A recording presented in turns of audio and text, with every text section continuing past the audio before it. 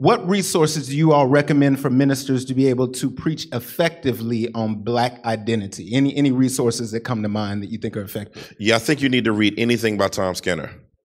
You need to read all Tom Skinner stuff. I think Dr. Evans' book, Oneness Embrace, is an excellent book. I think the book that y'all done already bought them all up, so y'all gonna have to go somewhere else and get it. How Africa Shaped the Christian Mind. I think that's very, very important in talking about preaching Black identity. Image of God by Hoekema. I forgot Anthony Hoekema, which is a word on the image of God. Also, I had pulled it up earlier. I'm gonna see if I can pull it up real quick while I'm talking. So I'm gonna act like I'm talking about something else, but really I'm trying to go up on my John and pull it up because this is a very, very, very, very, very, very, very, very, very good book on the ideology of what it means to talk about. Dang, I can't pull it up. Anyway, is it the one you sent me? No, it's a silver book. It's in the D.A. Carson's didn't do it, but he edited it, and it's in his biblical theology series on exegetical fallacies. No.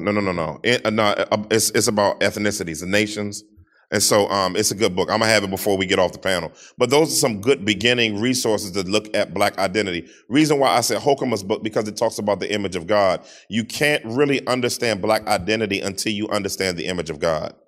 And so then as you root your understanding of Black identity, you have to first defend human identity so that our Black identity doesn't come out of fleshly wokeness, but it comes out of a biblical understanding. One of the things I like that Pastor Jerome put up on his slide was he was talking about its origins in God. In other words, our identity has its origins in God, not in Africa. And we got to be careful in this woke movement to be so rooted in Africa that we don't remember that we're rooted in eternity because of what Christ has done for us. And so we got to be very, very, very careful of that because but that doesn't mean we demean Africa because God created it. But I'm gonna look for that book and I'm gonna say it in a second. Y'all grab it.